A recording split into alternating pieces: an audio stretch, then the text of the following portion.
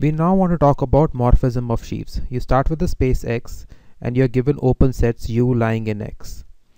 And you're given two sheaves F and G which act on space X. So again, sheaf F, you feed in a U, it will spit out a abelian group or a ring or so on. So morphism of sheaves is this map var phi of U goes from F of U to G of U. So this is a homomorphism of abelian groups, or you can say rings and so on. So this homomorphism should satisfy this diagram. So you're given V, a subset of U. So V is contained within U. So corresponding to this, you have a contravariance here for pre-sheaf or sheaf F, and then you have contravariance for sheaf G. And then you have these group homomorphisms. Obviously you have homomorphisms here also and a homomorphism here also. So this diagram should commute. Now we have to also think about this morphism of sheaves in terms of stocks. So proposition 1.1 on page 63 of Hatcher says that this is an isomorphism. So morphism of sheaves is an isomorphism if and only if it is true at the stock level. So we have isomorphism at each point. You pick up a point in space X. Corresponding to this point, you have two sheaves F of P and G of P. You have a morphism or a group homomorphism right here because this is a group and this is also a group. So you have a homomorphism between them. So instead of thinking in terms of set U, you can also think in terms of this stock P. So to prove this, you will first show that this is injective, if and only if injective, if and only if surjective. So everything makes sense at the stock level also. So again, this proposition tells us why it is important to think in terms of stocks. Now we want to talk about three sheaves. So you talk about kernel sheaf, you feed in U into your sheaf. So sheaf is kernel of phi of U. So this will be a group. So you feed in a set U contained in X, it will give you kernel of phi of U. So U is an open set of X. Then we talk about image pre-sheaf. So image is generally a pre-sheaf. You have to sheafify it to make it a sheaf. So again, you have U, you feed it an image of phi of U. So this is a sheaf. So you feed in U, it will spit out a group for every open set U in X. Similarly, you have co-kernel pre-sheaf. You feed in U, it spits out a group, co-kernel of phi of U. Now these two are pre-sheaves in general, and kernel is a sheaf. The reason why kernel is a sheaf is because 0 is unique. So we saw in the definition of a sheaf, 0 is unique. And because you just have 0, it also satisfies the gluing condition. But these two conditions might fail here and here because you don't have any zeros here which are unique. And there is a simple value 0 being taken because of the kernel which you can glue with and get a global section. You can't get these here. So more pictorially, this is how it will look like. So you have this homomorphism of groups. So kernel of this map is a sheaf. So we are writing kernel of phi of U. You could have also written it as something like K of U. So precisely those elements which will get mapped to 0 here. So just the kernel of this ring homomorphism. So again, if you have F of U, you have some image and this image naturally embeds into G of U. So this image forms your, again, a sheaf. You feed in U, you take image of this map. So this image is also a group. So you have this image sheaf. So this is image pre-sheaf in general. So this is pre-sheaf in general. Again, because everything maps to 0 here, you can see why kernel is a sheaf. You have uniqueness of 0 and you can glue these zeros together globally. So on every U, you have a 0. Glue them to get a global 0 section. You can't say anything here. And similarly, you have a co-kernel pre-sheaf. You have F of U, G of U, and then you can modulo out image of phi of U. So that is it. You get a co-kernel pre-sheaf here. So co-kernel pre-sheaf. So we have to sheafify this and this. So basically sheafify means think in terms of stocks and take their disjoint union. So now let us give an example of image pre-sheaf which is not a sheaf. So consider this map. So instead of var phi, we are writing this exponential map here. So exponential map going from f to g. So f and g are sheaves, and now we are considering rings instead of groups. So it takes a function f lying in this ring, and in g it becomes exponential of 2 pi I f. So exponential of log z will give you z. So this is in the image. So you're taking log z here, and this will get mapped to z. But this function id of z equals to z, so you have some z here.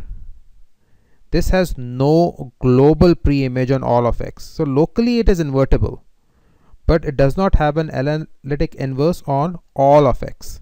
So this is a pre-sheaf but not a sheaf, because you can't have an analytic inverse on all of x, that globally there is no inverse.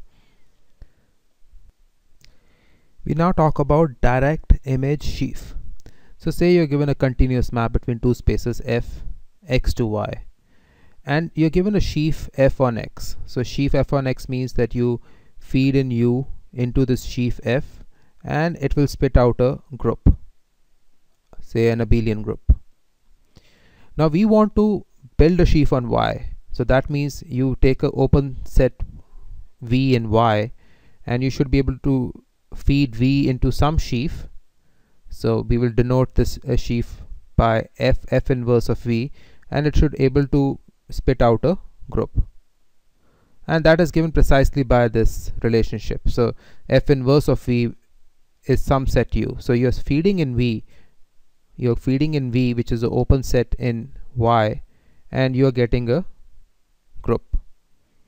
So more pictorially we can see it like this. So this is your space x, and this is your space y, and there is a function f which is mapping some set here to some set here. So this is set u and this is set v. So our sheaf is f of u and gives you a, say, a group.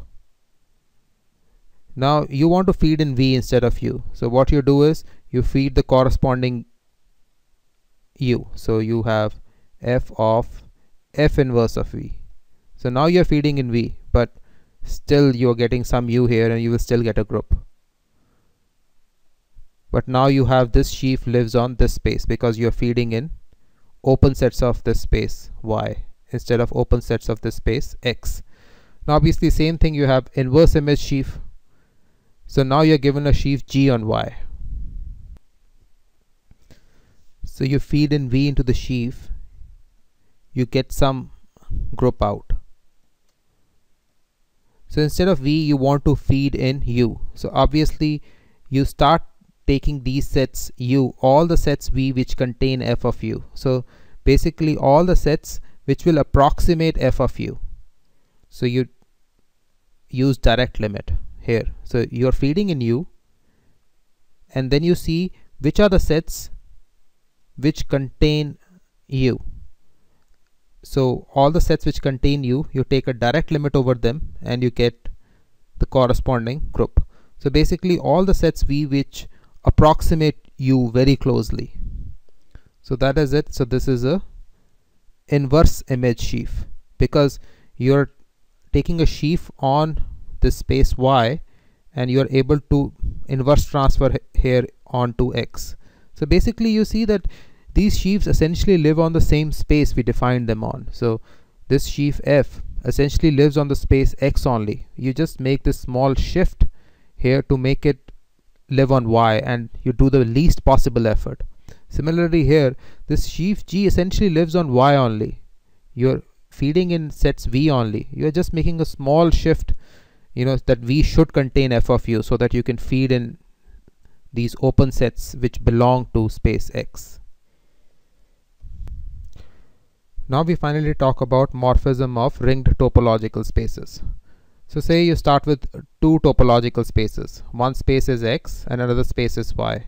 So X is equipped with the sheaf of rings O of X and Y is equipped with the sheaf of rings O of Y. So that means you take an open set U of X, you feed it into our sheaf and it will spit out a ring. Similarly for open set V of Y, you feed in Y into your ring, into your sheaf O of Y, and it will spit out a ring. So you are given a map F between X to Y.